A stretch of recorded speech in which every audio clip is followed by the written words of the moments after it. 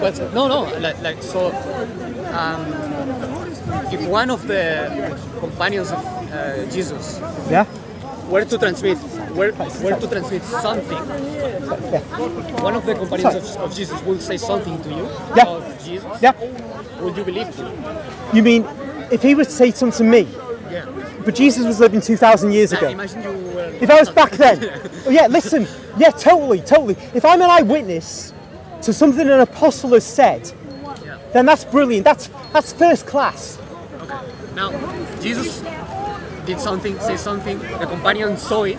You know that this particular companion, he has good memory. He doesn't make mistakes when he... No. That's no way is that you cannot say... So we Catholics do not rely on the memories of the apostles. So we say the Holy God himself infused them with a power to reproduce accurately what Jesus says. No way does our religion rely on memory. That's fallible immediately. Once you start saying you rely on memory, you've got a deficient religion.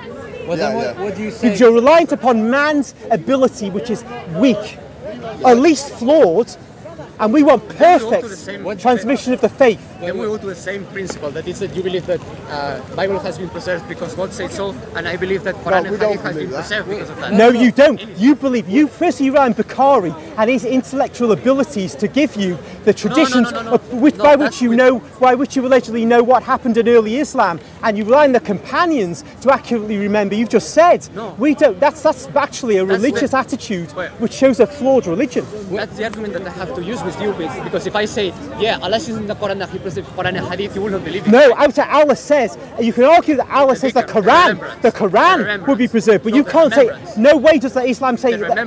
Where did it say in the Hadith that Allah guarantees the Hadith would be preserved accurately? Because it would be contradicted by the historical reality. He says that he will preserve the dhikr, the remembrance of the Quran. It's both, because you cannot understand the Quran without the... Now you're interpreting. Now you're interpreting as well, innit? Yes, and so therefore, if that's reliant on your human interpretation, and you're not even a prophet of God, did the companions of the then that's no good. The way I'm saying it.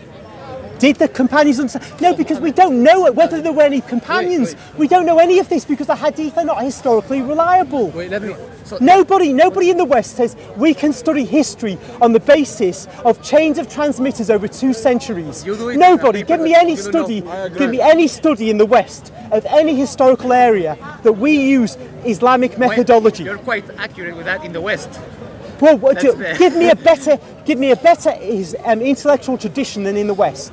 No, wait. I'm giving you this oral transmission. You see, you're living in this religious world. But go outside of that for a minute, and you tell me a better intellectual tradition than the Western intellectual tradition. Everything that we are saying about how you conduct historical analysis applies to how I look at Catholicism, and it comes up trumps. When we do it with Islam, the Western historical tradition shows that Islam is just like believing in fairies at the bottom of the garden.